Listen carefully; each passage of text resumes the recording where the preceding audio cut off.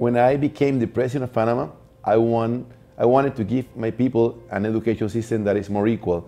So I saw that a lot of inequality was in the language. Because I wanted to give the Panamanian students of the public system a more equal education system. To invest in the future generations, making sure that they speak English as a second language because it's a global language.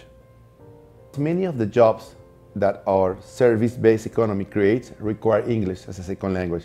So if they don't speak English, they're not going to be able to apply for the jobs that our economy is creating. I want to make sure that all the students that graduate from our public high schools in the next 10 to 12 years are level 7 in English, so they can apply to different jobs and also they can study all different careers that in different universities worldwide and be able to work not just in Panama but in other countries.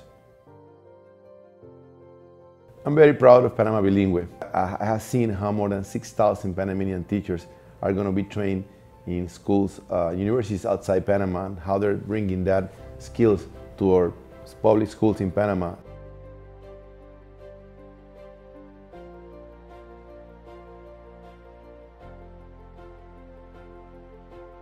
My name's Alison Cross. I'm the Deputy Head of Mission in the British Embassy here in Panama City. The British Embassy has been supporting the Panameñan government with the Panama Bilingüe programme since its very beginning. They've developed Panama as a hub. It's a logistics hub, a transport hub, a service hub, but there's so much more that it could have to offer. And one of the things I think that the government has identified that has been holding back Panameñans has been this lack of a global language. I think the programme of Panama Bilingüe, through training teachers who can then train the next generation of young students in English, means that they can compete economically. It opens the door to jobs for them, it opens the door to tourism here in Panama, they can travel and they can access so many different commercial opportunities. My name is Eneida Lopez. I am the director of Panama Bilingüe. I do this as a pro bono position. And I look over the whole process of the whole program, Panama Bilingüe program. It's a program also considered as a way of making education available, bilingual education available for the poor of the poorest, the ones that are in very far away regions, that they will be able to apply for a scholarship and then study and then bring their families out of poverty. So it's an education program, but that has a lot of social things around it. When we train the teachers, we do not only teach them English, we teach them leadership and also methodology. When they go abroad, they do classroom observation in different schools, in different countries.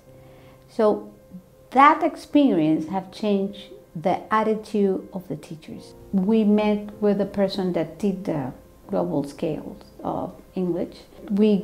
I was very impressed, and I read about it and I said, let's try to do it in Panama. Last year, we started to measure the level of English of the elementary school students started with the program. And in the after school program, we started to measure their progress with a test called Progress also, because that's the only way we can say we have been successful.